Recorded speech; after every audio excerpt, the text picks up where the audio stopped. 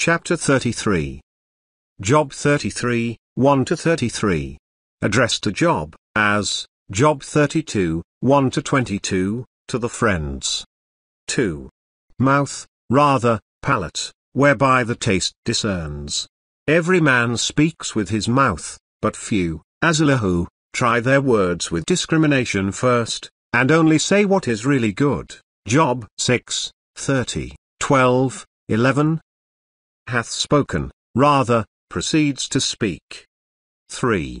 I will speak according to my inward conviction.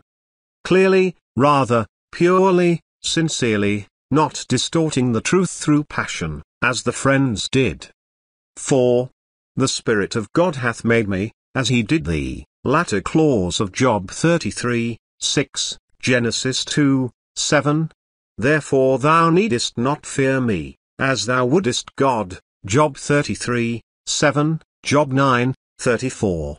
On the other hand, the breath of the Almighty hath inspired me, as Job 32, 8, not as English version, given me life, therefore I amos according to thy wish. Job 9, 32, 33, in God's stead to thee, a daysman, umpire, or mediator, between God and thee. So Elihu was designed by the Holy Ghost to be a type of Jesus Christ. Job 33, 23-26. 5. Images from the court of justice. Stand up, alluding to Job's words, Job 30, 20. 6. See on Job 33, 4, Job 31, 35, 13, 3, 20, 21. Formed, though acting as God's representative, I amos but a creature, like thyself. Arabic, pressed together, as a mass of clay by the potter, in forming a vessel, umbriate. Hebrew, cut off, as the portion taken from the clay to form it, moira. 7. Hand, alluding to Job's words, Job 13, 21. 8. Thy words, Job 10, 7, 16, 17, 23, 11, 12, 27, 5, 6, 29, 14.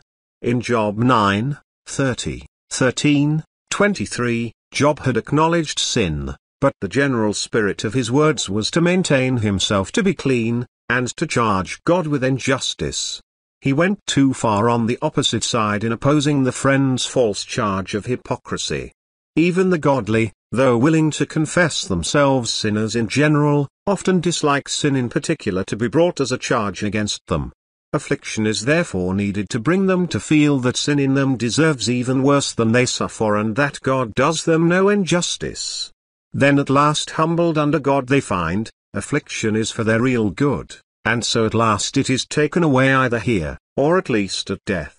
To teach this is Elihu's mission. 9. Clean, spotless. 10. Occasions, for hostility, literally, enmities, Job 13, 24, 16, 9, 19, 11, 30, 21. 11. Job 13, 27. Marketh, narrowly watches, Job 14, 16, 7, 12, 31, 4, 12. In this view of God and his government, it cannot be that God should jealously watch man, though spotless, as an enemy, or as one afraid of him as an equal. For God is greater than man. There must be sin in man, even though he be no hypocrite, which needs correction by suffering for the sufferer's good. 13. Isaiah 45, 9.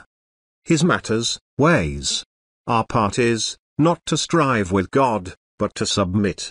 To believe it is right because he does it, not because we see all the reasons for his doing it. 14. Translate, yet, man regardeth it not, or rather, as umbriate, yea, twice, he repeats the warning, if man gives no heed to the first warning.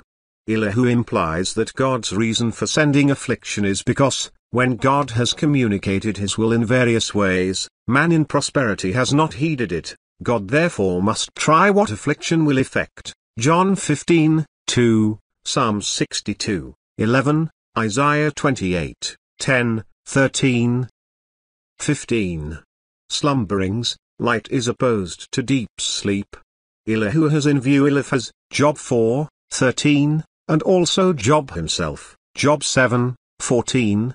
Dreams in sleep, and visions of actual apparitions, were among the ways whereby God then spake to man. Genesis 23.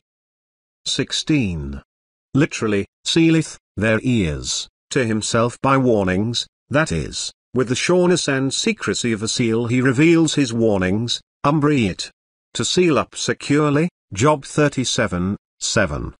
17. Purpose, margin, work. So Job 36, 9. So business in a bad sense, 1 Samuel 20, 19.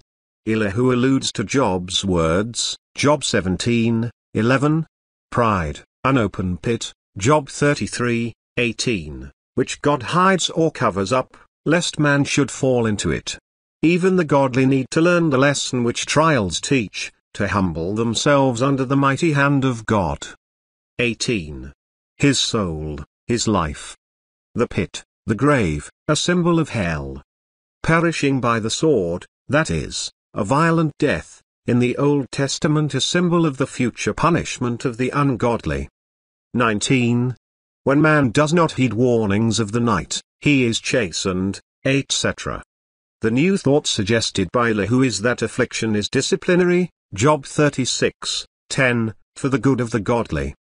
Multitude, so the margin, Hebrew, carry. Better with the text, chetib, and with the perpetual, strong, contest of his bones, the never, resting fever in his bones, Psalms 38, 3, umbriet. 20. Life, that is, the appetite, which ordinarily sustains life, Job 38, 39, Psalms 107, 18, Ecclesiastes 12, 5. The taking away of desire for food by sickness symbolizes the removal by affliction of lust for things which foster the spiritual fever of pride. Soul, desire. 21. His flesh once prominent can no more be seen. His bones once not seen now appear prominent. Stick out, literally, are bare. The margin, Hebrew, carry, reading. The text, chetib, reads it a noun, are become, bareness. The carry was no doubt an explanatory reading of transcribers.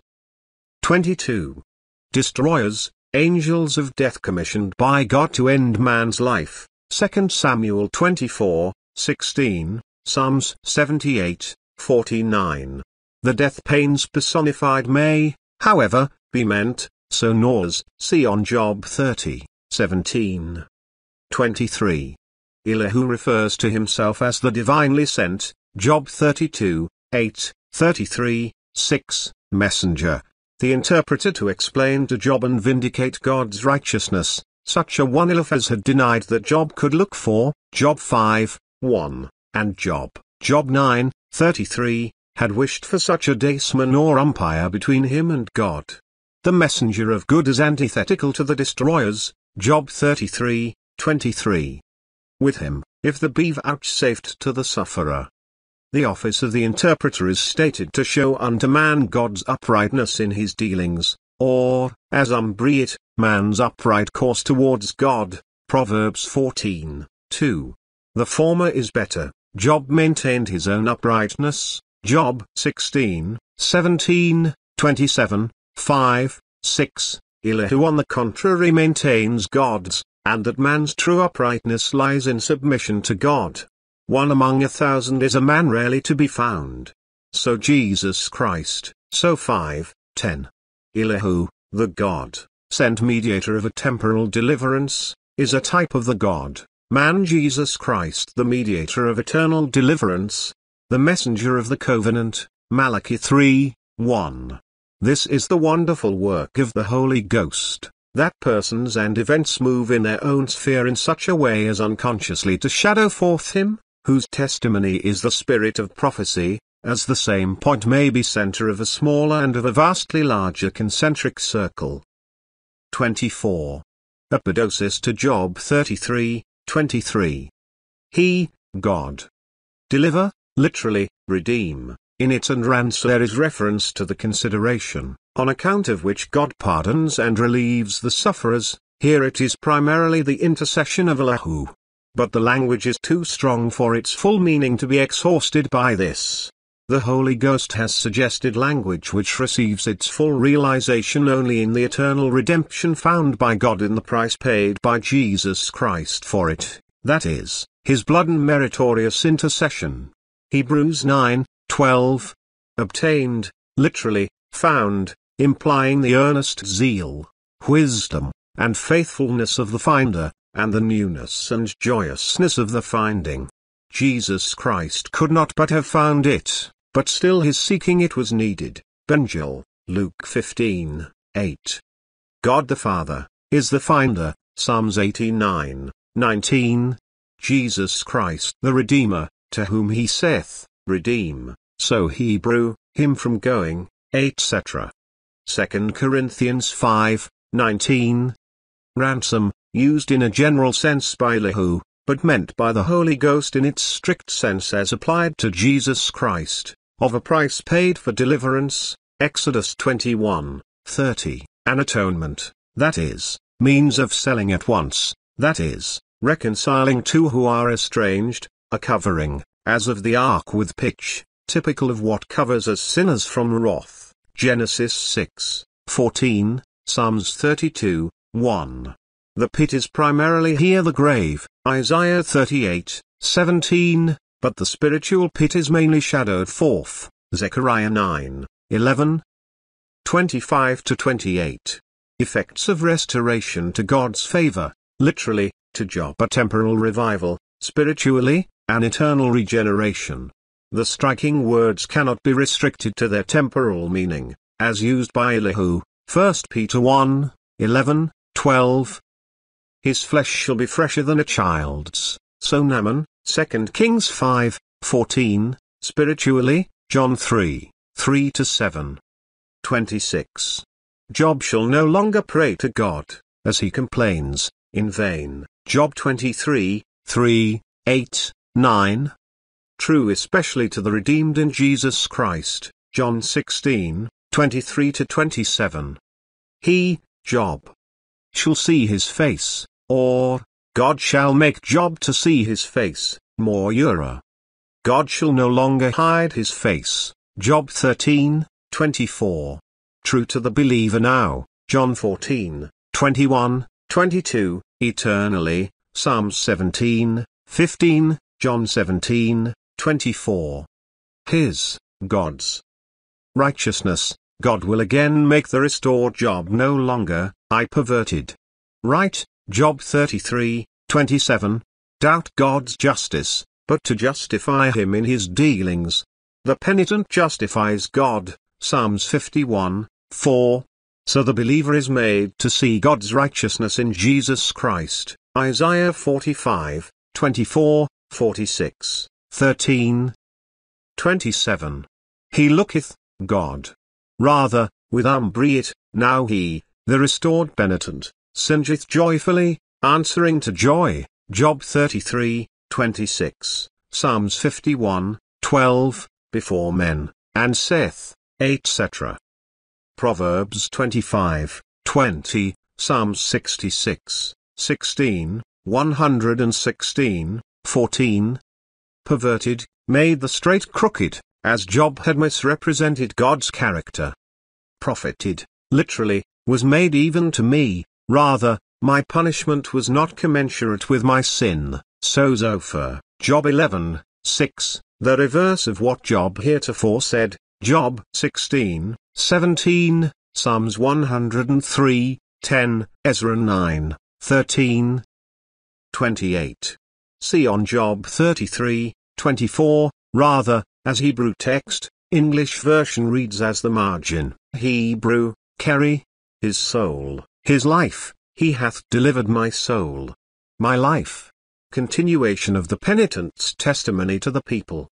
Light, Job 33:30, Job 3:16-20, Psalms 56:13, Ecclesiastes 11:7. 29. Margin, twice and thrice, alluding to job 33, 14, once, by visions, job 33, 15 to 17, secondly, by afflictions, job 33, 19 to 22, now, by the messenger, thirdly, job 33, 23. 30. Referring to job 33, 28, Psalms 50, 13. 32. Justify, to do thee justice, and, if I can, consistently with it, to declare thee innocent. At job 33, 33 Elihu pauses for a reply, then proceeds in job 34, 1. And proceeds in job 34.